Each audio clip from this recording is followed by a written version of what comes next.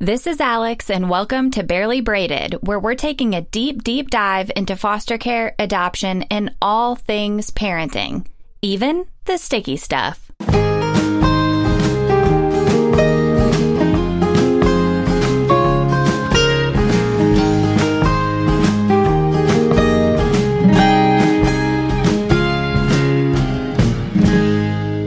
Welcome to episode 14. I have to say that isolation and working from home has been, I think, really good in a way, or in some ways. So because I'm not commuting 1 to 2 hours each day, it gives me a little bit of extra time to dedicate to the podcast, which is something that I'm actually really passionate about. And I've really enjoyed having the extra time to do that. There are definitely some silver linings to the whole terrible situation of COVID, if you look hard enough. So a couple weeks ago, I went out online in search of guests, other foster or adoptive parents who would be willing to share their stories. And I am absolutely amazed at the outpouring of generosity and courage from people who were willing to talk to me and share their lives with us. So today I have the pleasure of speaking with Stacy Roof. She's been married to her husband, Charles, for 16 years, and they have a 14-year-old son named Eli. She has a master's degree in social work and has been working with at-risk youth for 12 years. She and her husband are currently involved in the treatment foster care program in Texas. So a big welcome to Stacy. Hi. Hi. Hi, how are you? I am great. This is exciting. Good. Have you ever been on a podcast before? Never. And I'm sure I me sound neither. like a total redneck, but that's okay. No, I definitely don't think you sound like a redneck. Okay, not at all. No offense to rednecks. No, not at all. Speaking of that, though, you shared with me that you live in the Waco area, right? Right. So I just thought of something. It just kind of popped into my head a few minutes ago, and it's kind of an odd similarity. So including myself, my previous guest, you, and then my next guest on the podcast, we all live in areas where I have recently watched Netflix shows based on that town. Oh, how funny.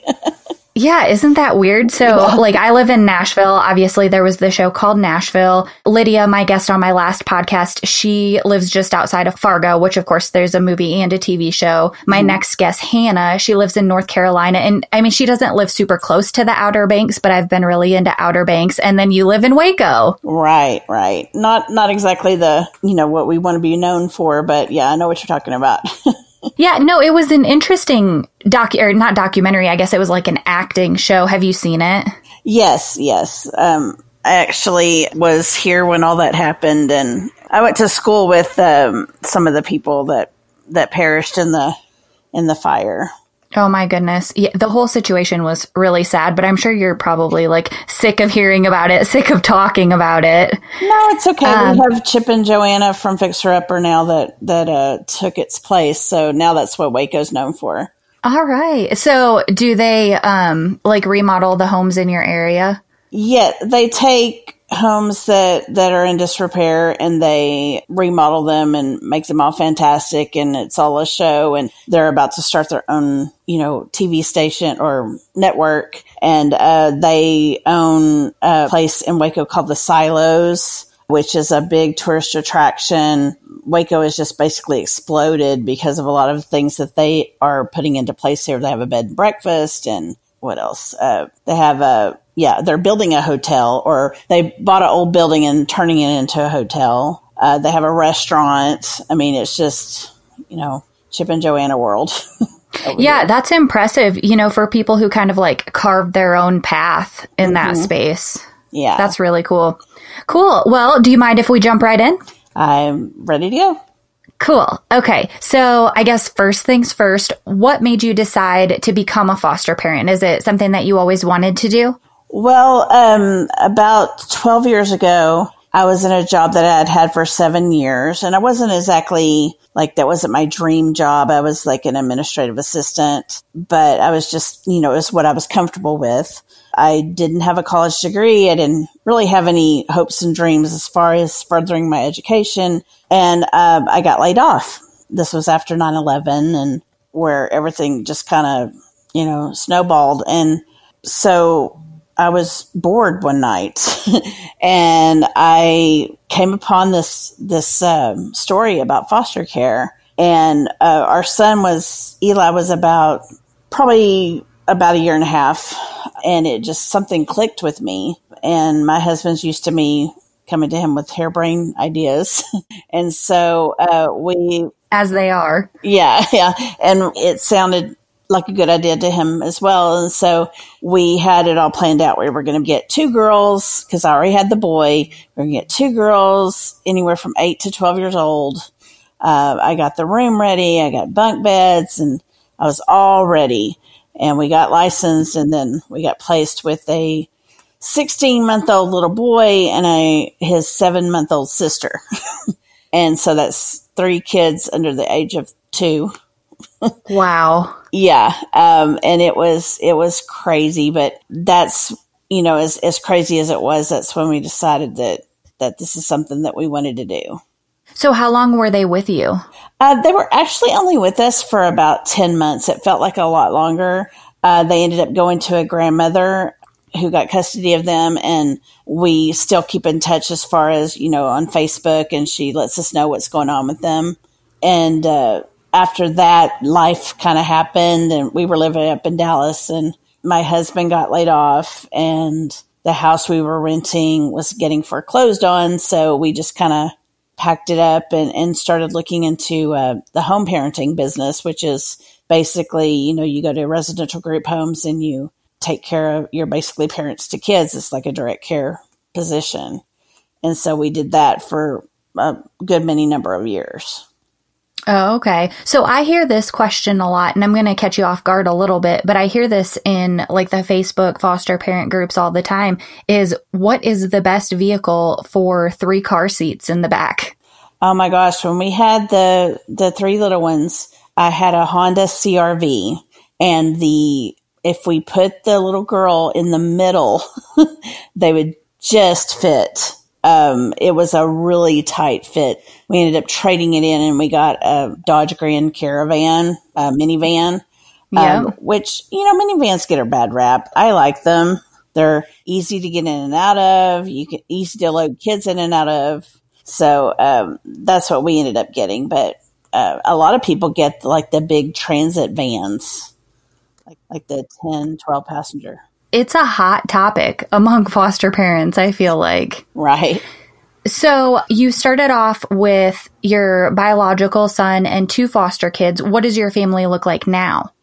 Well, now we, of course, still have Eli. He is a strapping young teenager, almost 15 years old, all arms and legs, and likes to walk around without a shirt on and show off his muscles. Yeah. And then we had a placement before the one we have now, who went to an adoptive home. That was our first treatment foster care kid. And then once he left, about 3 weeks later, we have our current one. We'll call him Chad.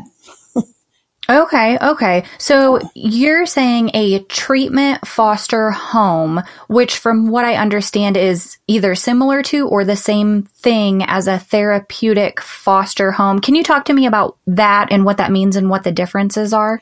Right. There's some kids that, yes, there are different levels of care for foster children. You have your basic, they haven't been diagnosed with, anything or maybe nothing more serious than ADHD. Then you have your moderate and your therapeutic or specialized. This is considered specialized, I believe, where basically it's either, in our home or at a residential treatment center.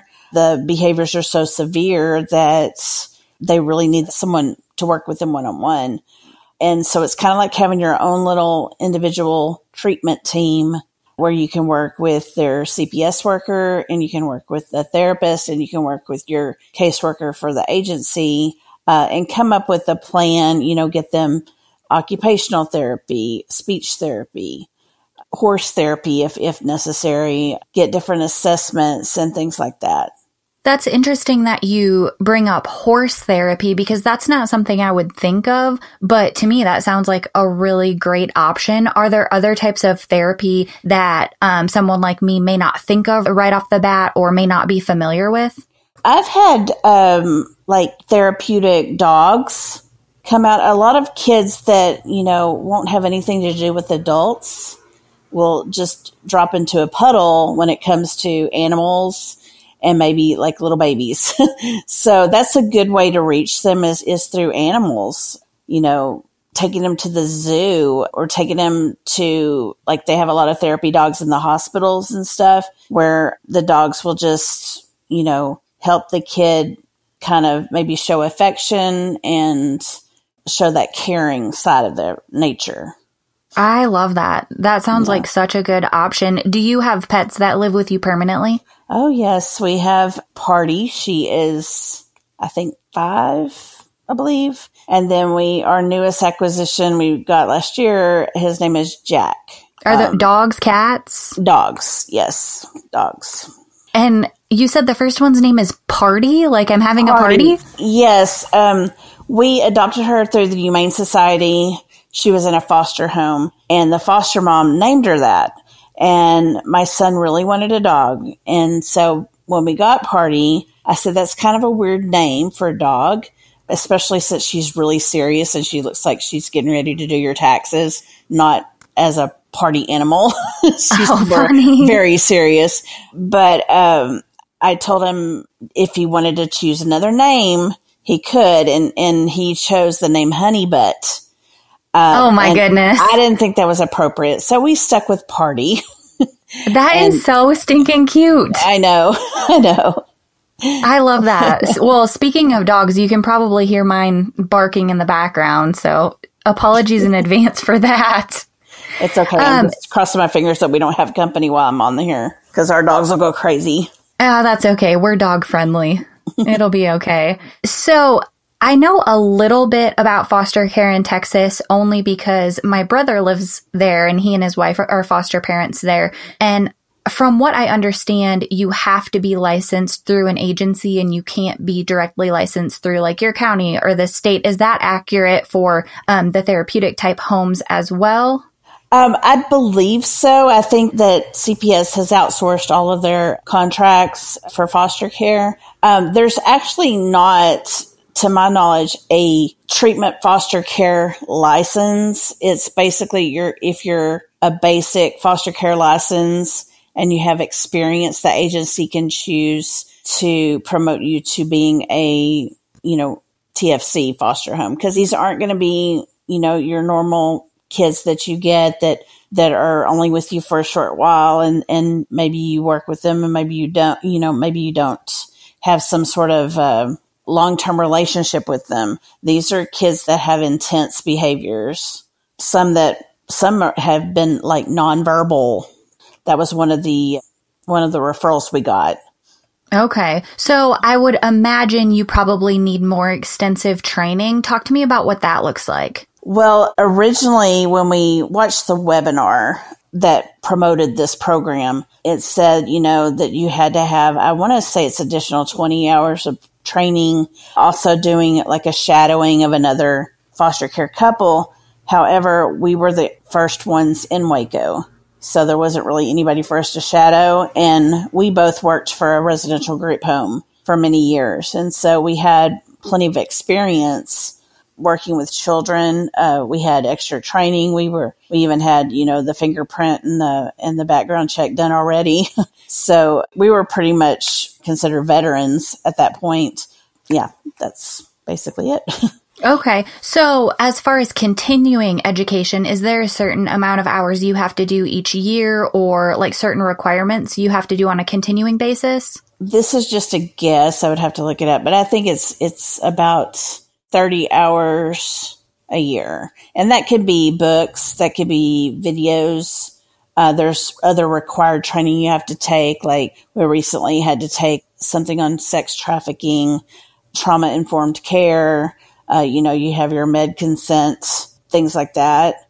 Yes, that sounds very similar to what we do as well. But I think our requirement is 15 hours per year, but I'm not sure if like the treatment care program or the similar program in Tennessee requires more hours. I would imagine that it does. I'm sorry, go ahead.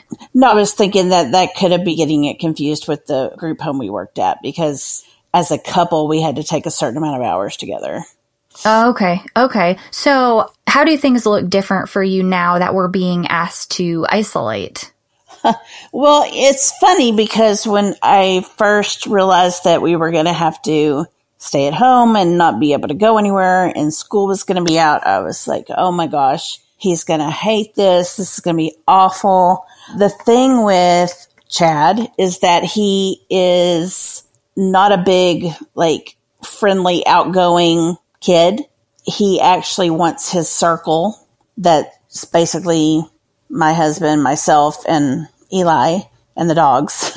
He's comfortable with us being just with us. And so it really wasn't bad at all. The biggest problem he had was when they closed down the skateboard park. He was very sad about that, but he was glad that we didn't have to go to church. We could watch church here and he wouldn't have to, get dressed or anything like that. So he really liked it. It hadn't been that bad. So it's kind of more his style. So are things starting to open up in Texas at this point? Yes, the restaurants are opening up, I think, at 50% capacity now.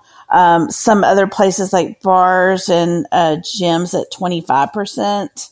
They're just slowly opening up. The other day outside of Burlington Coat Factory, there was like a line of people because they could only let a certain amount of people in at a time.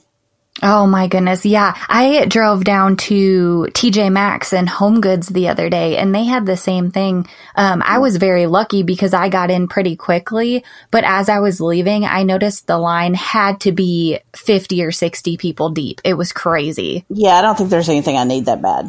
No, me neither. So I know it differs quite a bit from state to state as far as childcare requirements go. But in your situation, if you had something to do for like an afternoon where you needed childcare or an evening, are you allowed to just choose anybody within your circle of friends or family? Or do you need to choose somebody that has special training or certifications or something like that? It has to be somebody who has, CPR and first aid certified, has had a background check. I'm not sure about fingerprinting. We haven't gotten around to getting a babysitter. We haven't really needed one, but our agency is pretty good about asking other foster parents to pitch in if there's something that we just had to go do. Usually he just tags along with us. So, but there are, you can't just have, a teenager up the road come and watch them. They have to be at least 21 years old, I believe. Yes, I remember my brother saying that the guidelines on short-term care are different, quite a bit different than they are here. Mm-hmm. Here, we can basically allow anybody to babysit the children as long as we, would trust them and believe that they would care for the children. But he did say that it was quite different in Texas, which is interesting to me. We did respite as well. Somebody did respite for us for 4 days over spring break before all the COVID things came to light. And she is an actual licensed foster parent. Okay. That experience. So your social workers or your caseworkers, they're pretty good at connecting you up with other foster parents if you have that sort of need? Yes. Good. Okay. So what are the social media guidelines? Like, can you post photos, children's names? How does that work? I post photos, but I have to put a little sticker over his face. Yes. Which is a shame because he's gorgeous. And I don't ever mention his name. I just mention his first initial, C, just to protect his privacy. And I'll post things about funny things he says, but I won't post anything about what's going on with him. Okay, cool. What did your family and your friends think about your decision to kind of enter this world? Were they supportive? They're used to Stacy's harebrained ideas. So, we were actually going, I finally talked to my husband into getting back into the foster care scene last year. No, 2018. And we were about a month away from being licensed. And I came across this professional foster parent, the treatment foster care program. And so we did our research and something lit a fire under my husband. He wasn't actually that excited about it, but he decided, hey, because he was doing direct care, but he wasn't being able to work with one-on-one with kids. He was like working overnight and they were sleeping, So he decided, hey, let's do this. So he left his job because I, had a full-time job that I really loved. And so he decided to be the one to stay at home. And our family was more than supportive of us in doing this. They welcomed the children with open arms. And our first foster son really, really loved being over at my mom's house. This one, not so much, but, he's more standoffish. Okay. And I believe you said earlier that one of the requirements of being a treatment foster care home is that at least one parent needs to stay at home full time. Is that right? Yes, that's right. Okay. And they pay an elevated stipend to the person who, like in this case, my husband, an elevated stipend in order for one of you to be able to stay at home. But on the flip side, you also have to pay, and this kid is basically your kid. You have to pay for, if they want to do soccer or dance lessons or whatever, you have to pay for that. Okay. Interesting. So you talked about your mom is a pretty frequent visitor with your foster children and interacts with them. What other people are involved in your support system? What does that look like for you? The women I worked with, they, one of them got some clothing and donations. One of them got some snacks donations from her church that she brought me. They just, both of my foster sons like to go up there to visit where I worked because they would get candy. Yeah, I would like that too. Spoiled. I can relate. Yeah, exactly. Our neighbors have been really supportive. Our neighbor next door has goats and donkeys and cows. And when he had a baby goat that was just born, he let our first foster son, he let him hold him. And I got a picture with him. It was just precious. Oh, that is so sweet. I love that because I love the idea of animals being involved in foster children's lives. I feel like that could be so helpful and so therapeutic for them. And it's something that I don't feel like is talked about a whole lot. Right. Yeah, exactly. Like I said before, a kid might reject a person, but they will latch onto animals usually with all their might. Yeah, I remember we had a 16-year-old foster daughter just for like a long weekend at one point, and she just kind of liked to chill on the couch and, watch Netflix. And since we just had her such a short amount of time, we basically just kind of let her do what she wanted to do. And I just remember coming downstairs every time I would go to have a conversation with her, both dogs and both cats were on her lap at all times. It was very cute. Speaking of. Gosh, yeah. So in what ways do you think that your friends and your family can best support you as a foster family? I think basically just understand that these children aren't bad kids. They sometimes make bad choices. They definitely sometimes use bad language, but they aren't bad kids. And there is a reason why they act the way they do. And if you can wrap your head around that and see, what's underneath, that's the biggest thing that's, because everybody wants to be proud of their children. And, you don't want to have somebody say, oh, I don't see how you put up with that. That's something that I got from some people when I first started. And I'm like, you just don't understand. It's not about me. And I'm not trying to sound selfless or anything, but it really isn't about me or my husband. It's about this child and doing what's best for this child. Yep. Yeah, that's definitely the best way to look at it. But it's easier said than done. Right. Yeah. So is there anything that you wish you would have known going into becoming a foster parent that you know now? As far as being a treatment foster parent, I wish kind of they had waited a little bit to get their ducks in a row before giving us a child, because we were all learning together and trying to deal with extreme behaviors. And our first child had extreme behaviors, and also dealing with people who didn't really know what they were doing yet about this. That was very hard. I mean, we did almost give up a couple of times because it was just mentally exhausting, and it was bad for our marriage. It was bad for our son.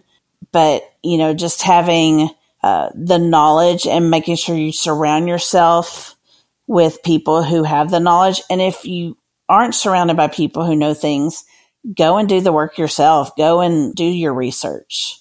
That's how we were able to get through that first child. Yeah, that makes a lot of sense. And a question just came into my mind, and I probably should have asked this earlier, but you mentioned behaviors. And I guess I always thought of a treatment foster home as accepting children that had medical setbacks or maybe learning disabilities, but that can also be behavioral. Is that right?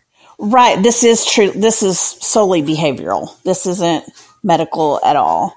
Oh, okay. This is children who have been possibly sexually abused or physically abused.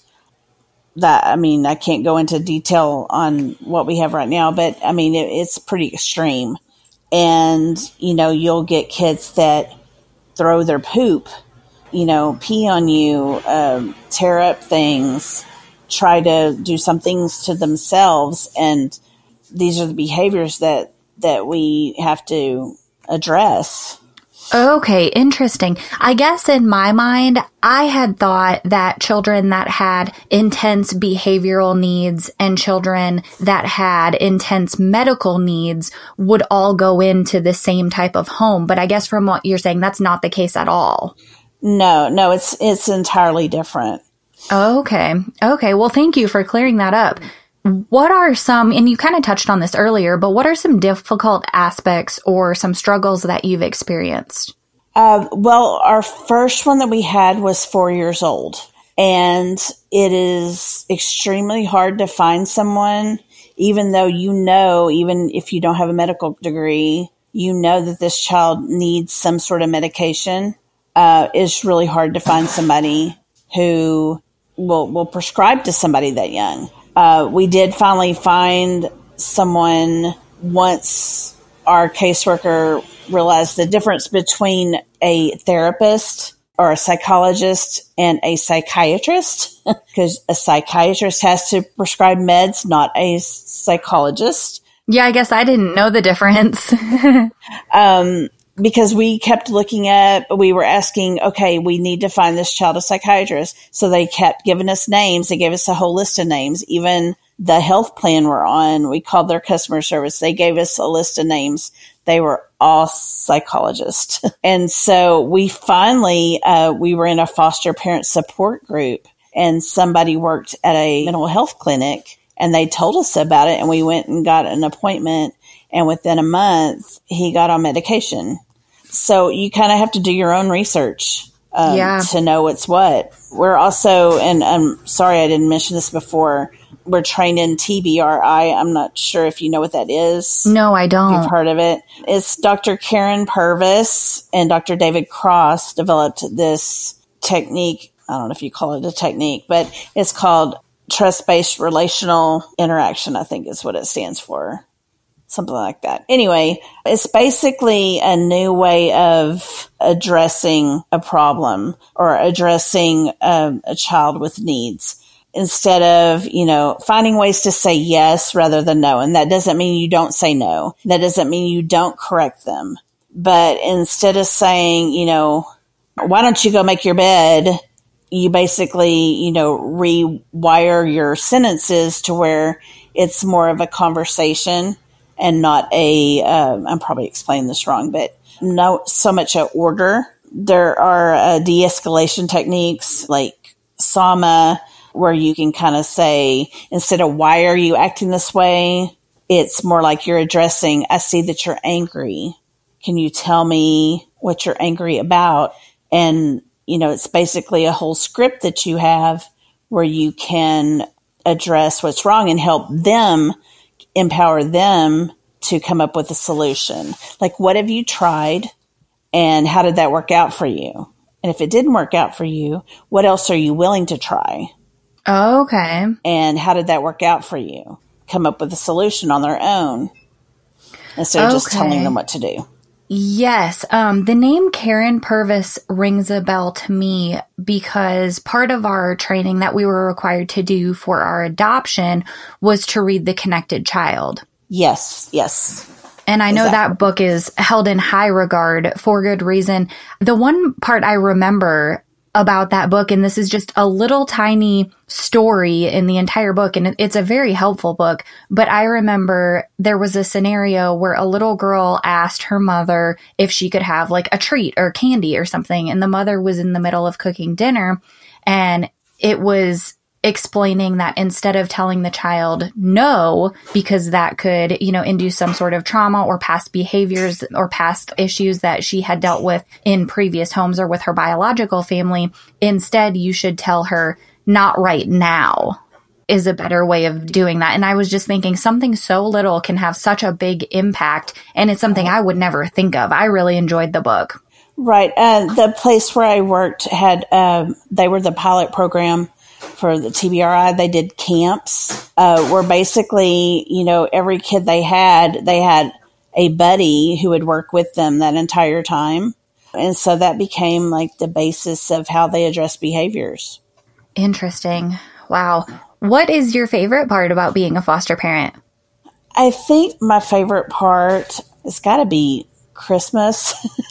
Holidays, where I can pass on some traditions that I had as a kid, though thankfully I could not locate the elf on the shelf this year. Oh, no. So he stayed hidden. I just said he was probably on vacation or something. Well deserved. That guy's been working hard the last few years. I know. But our first foster son, we didn't get him until New Year's Eve.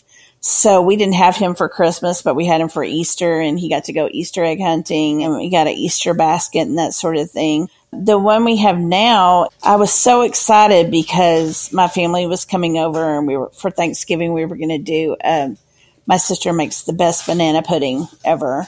And I was so excited and told him about it, and he likes pudding and he likes bananas. I'm like, oh, I know he's going to love this. Everything I think he's going to love, he won't even try. Oh, no. So that was kind of, a bummer. But at Thanksgiving, he actually was a little overwhelmed by the amount of people that were here. So he spent most of his time outside playing with my husband. But at Christmas, he kind of livened up a little bit and started interacting with my family. So it was better. But he still has never tried the banana pudding. Well, if you have any extra, I can tell you where to send it. Oh, I'm telling you, there would ever be any extra. My 1-year-old son will eat just about anything. So if you need somebody to fill in, he and I are willing to be volunteers. It doesn't taste the same when I make it. Oh, wait, what do you mean? I bet it's better. It doesn't. No. My sister, she's the cook in the family. All right. Well, I'll give her my address too. It's fine. Are you currently accepting additional placements? Actually, we're coming up on the end of 9 months this month. Actually, next week, I believe.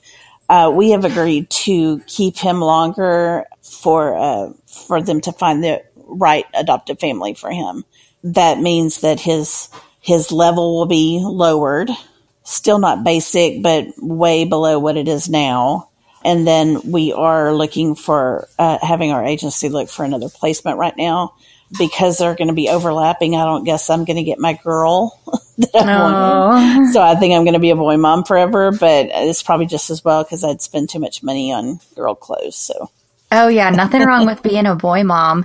So if a adoptive home is found for your current placement, will you maintain contact with them? We would like to. We really would. Our first one, we had asked and they had agreed. But they ended up not following through with that promise. And so we have no idea where he is now. I know that he's not with them anymore. It didn't work out, but I hadn't been able to stay in touch. But I would really like to stay in touch with this one. Wow. Interesting. Okay. So you talked about generally the foster children in your home will go to a pre-adoptive home or adoptive home. Right. They have to be in a home for 6 months before someone can petition for adoption. Okay. Would you consider adoption? I've wanted to adopt the last two we've had. But if we do that, our house is kind of small. So if we do that, we wouldn't be able to do this program anymore. And we kind of like it and like to stick with it. Okay. Yep. That makes sense. So what kind of conversations about their bio families do you have with your foster children? Basically, when they first come in, we'll ask, what kind of foods do you like to eat? Is there anything special that, your family has made for you? Basically, for the one we have now, he did most of the talking. He would bring up, his mom or his grandmother every now and then. It's not one of those things where we're not going to talk about it or anything. I've had to testify in the termination hearing of the last two kids, their mother's termination thing. And then we got to take him to see his mother for the last time once her rights were terminated. So, we tried to be respectful of that relationship because regardless of what happened, that's still his mom. Yeah, and, I can imagine that would be a difficult situation to be in. Right. For everybody. Yeah, it was heartbreaking. I think I cried more than he did. Yeah. Wow. So I'm imagining if termination has occurred for both children, then they wouldn't be doing any sort of familial visits at all. Is that right? Right. The family wanted us to let him call every now and then, but, we can't risk our license to do that. Yeah. Wow. Interesting. And that's something that I know very little about as well is fostering children whose parents' rights have been terminated. That's something that I'm very new to. I don't know a lot about it at all. So it's all very interesting to learn about. Right. Yeah. It's a different position to be in. That's for sure. Yeah. Yeah. I know there are quite a few listeners who are kind of on the fence about becoming foster parents, or they're considering signing up for the training classes. Do you have any advice for them? I would say go with your heart, but also think carefully because this isn't just some hobby. This is a lifestyle, and you are impacting the lives of precious children. And you can't take any of this lightly. It's all, even the fun times, it's all pretty serious. These are memories that these kids are going to remember, whether they stay with you forever or not. So, you may think, oh, I could never do it. I could never say goodbye. And I'm not going to lie to you. It's hard. It's hard to say goodbye. Mm-hmm. It really is. But in the end, just think of the impact you're having on this child. Yeah. That's what it's all about, Yeah, I love something you said. You said this isn't a hobby, it's a lifestyle. And that could not be more true. Yeah. I mean, I think a lot of people romanticize it, or like, oh, we're going to go. And, we went to go work at a group home once, and there were two openings available, one in a boys' cottage and one in a girls' cottage. And they asked, which one would you prefer? And I'm like, oh, let's do the girl cottage. We can go shopping. We can go get our nails done. We can do all this stuff. And I don't know if you've ever been shopping with a teenage girl, but it is no fun. They have to take pictures of themselves wearing the outfits and then send them to all their friends before they make a decision. I'm a power shopper. Oh, yeah. That sounds like a lot of work. Yeah. So if you're doing it, if you have this romanticized version about it, it can get ugly. I mean, it really can. Yes, people are going to say you're a saint. And it's going to mess with your head, and you're going to think, you're all that. But it is a very emotional job. I mean, I don't know if you would call it a job. It's more of an honor to take care of someone else's children, whether those rights have been terminated or not. So you just have to really think about it and pray about it. That's the biggest thing, is pray about it. Yeah. Yeah. It definitely takes a special type of person. If I'm a listener and I don't have experience parenting, or maybe I don't have experience parenting children other than biological children, but I'm interested in the treatment foster care program, would you recommend jumping right in with that? Or would you recommend starting off as like a basic foster family first? Well, I would recommend starting off with the basic foster family first. I don't know, without any experience, I don't know if they would let you be a treatment foster care parent first. The stipend, I forgot to add, is, it's funny, it's tax-free. You don't have to claim it on your taxes. They don't take anything out. Of course, the trade-off with that is there's no health insurance. There's no 401k. There's no retirement that you're paying into, Social Security. Right. But as far as, how much the stipend is, it is a healthy amount. It was about what I was making as a social worker. Wow. So for two people, it would be, but I can't imagine when we had our first placement, I can't imagine taking a second child at that time because I think we would have gone insane. You don't bite off more than you can chew. That's another piece of advice. I know that you want to do the Lord's work, but the Lord's only going to give you what you can handle. So try to rein it in and get your feet wet first before jumping right in. Yes, that is definitely great advice. You can also start off with doing respite. Like if you get licensed, or even when you're in the licensing process, you've already had the fingerprint and background check done, CPR, and any kind of de-escalation technique that they require. You can do respite for a couple for a weekend. That's the biggest blessing to me, is if somebody would come and take them off their hands for just a couple days. And that way you would get an idea of what it's about and also bless another couple with a break.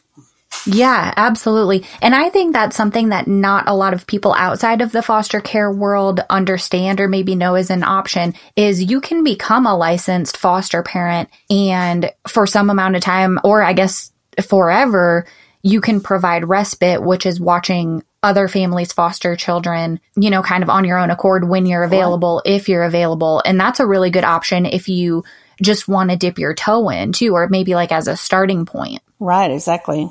Yep. Okay. Well, cool. So if I have listeners that would like to contact you after the podcast airs, where can they get in touch with you? Okay. So I have done some prep work. I told you I was going to get my blog started back up. Did you? Yes. I have a website called, it's only got, I think, 3 posts on it, but it's called foster-mama, MOMMA.com. And I also have a Facebook page called The OG Foster Mama. I love that. That is so cute. So what kind of stuff do you plan on sharing in your blog and on your Facebook page?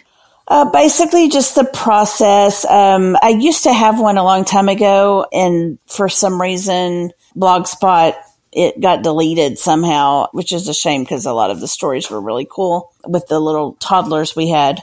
But I'm going to share, just basically not anything too, in depth, but just the process and maybe some feelings that are coming up. And it's been kind of an emotional roller coaster with this one because he's such a sweetheart, and just some couple is going to be so lucky to have him. And so just, I'm going to try to keep up with the posts, and hopefully, some other people can benefit from my experience. So do you have any say in the adoptive home that he'll go to? Like, for example, if I am a current foster parent listening to this podcast, whether I live in Texas or not, and I'm interested in adopting a child that's been in this program, would that be something I could reach out to you about? You could, and I could refer you to our agency. I know that we'll be probably, I think we're going to be involved in the staffing if they do, because they haven't broadcast him yet as far as shooting out an email to all people who are adoption motivated. That should be happening really soon. And I think that they narrow it down usually to like 3 people and then give them the file. The thing is, his file is going to be so different from how he is now. But this kid is amazing, and he's good at any sport he tries. He's smart. He's 8 years old. And I hope that we'll be comfortable with whoever they choose. I don't know if you'd necessarily say we have a say in it, but, they'll at least get our input. Yeah. Well, and hopefully they'll be able to reach out to you and get as much information on him as possible, so that way they can ensure the right fit. I'd imagine that's something that's already happening. Right. Yeah. His worker came out last week and got some information, like what he likes to do for hobbies. And I know that before he came to us, he wanted to go to a home with a pool. And unfortunately, we don't have a pool, but we had a Well, trampoline I at do the time. too. If he finds one, let me know. Well, cool. Thank you so much. I love what you're doing, and I love that you were able to explain the treatment foster care program to me because I didn't know a whole lot about it. So I really appreciate that you were willing and courageous to do that today. Yes, I it's one of my favorite subjects. I can relate. I understand. Well, again, thank you so much. I know this episode will be incredibly informative, and it's a little bit different from the typical podcast episodes where we just discuss like the basic foster care. So this insight was really, really valuable. I also wanted to give a big thanks to Ruben Andrews. He is this week's and basically every week's podcast editor. He is a huge help and a huge time saver for me. And I hope you all have a great week, and we will see you next time. Thank you, Stacy. Thank you.